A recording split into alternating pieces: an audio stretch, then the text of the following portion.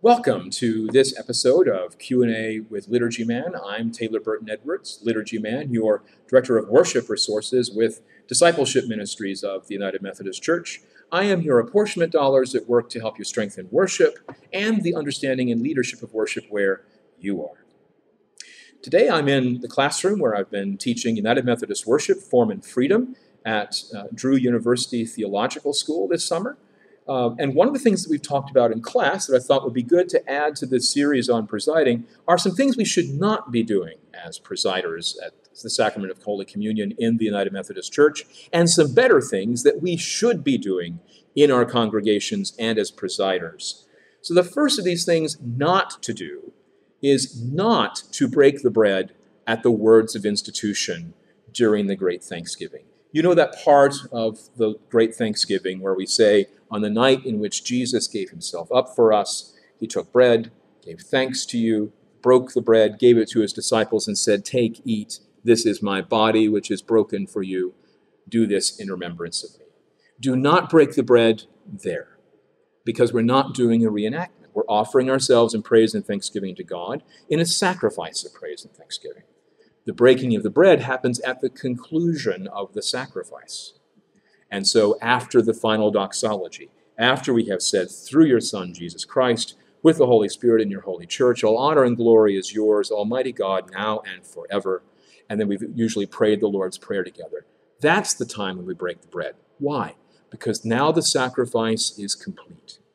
We've offered ourselves, we've awaited the Holy Spirit to be poured out upon these gifts. We trust that the Holy Spirit has been poured out upon them, so now the bread can be broken so that it can be given to all.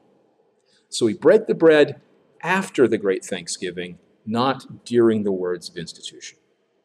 Second thing not to do, do not pre-consecrate the elements for use elsewhere. Here's what this holy mystery, our official doctrinal statement on the theology and practice of the Sacrament of Holy Communion, teaches us. The practice of consecrating elements ahead of time for the convenience of the pastor, not having to go to small or remote congregations, weekend camps, or other such occasions, is inappropriate and contrary to our historic doctrine and understanding of how God's grace is made available in the sacrament, according to Article 18 of the Articles of Religion, one of our doctrinal standards. So do not pre-consecrate. The better practice is to go yourself, if you're an authorized presider, to these places. And if you are not able to go, work with your DS or other authorized presiders around you to develop a schedule so that all the congregations who need to celebrate the sacrament have a regular authorized presider with them on some kind of basis. So don't pre-consecrate. Go or work on developing a schedule and be part of that yourself if you are an authorized presider. Third, self-serve or drop-in communion. Here's what this holy mystery has to say about these practices. Both self-serve communion, where people help themselves, and drop-in communion, where the elements are available over a period of time, are contrary to the communal nature of the sacrament, which is the celebration of the gathered community of faith. So instead of practicing drop-in communion, where particularly as is common in many churches on Christmas Eve, people can come in as family units or whenever when it's convenient for them, the elements are available and they can simply receive them. Perhaps the pastor is there to offer them a prayer of blessing at the time, but none of that is appropriate according to our teaching. It's contrary to our doctrine. Instead of drop-in communion, offer multiple services, offering full services of word and table. They can be brief, 30 minutes or so. That's enough time to do what you need to do. But do not any longer continue the practice of drop-in communion or self-serve communion. Finally, online communion. Do not do communion online, which is to say, webcasting your worship service so that people who are not there can will take the elements for themselves in their remote location, and we call that good. The United Methodist Church does not call this good.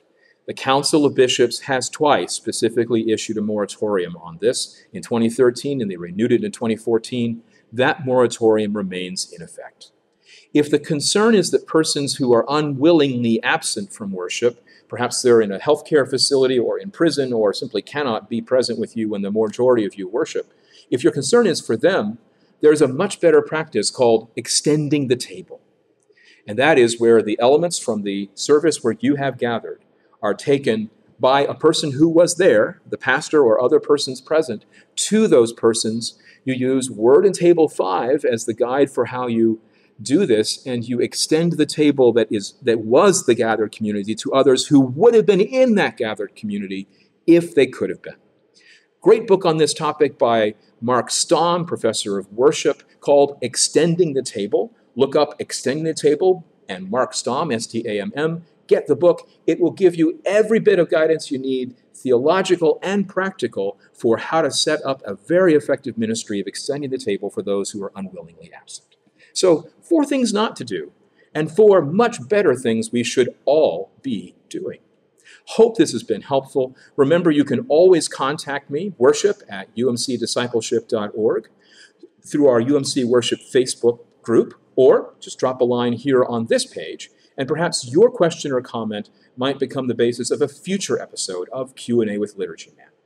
May the peace of Christ be always with you.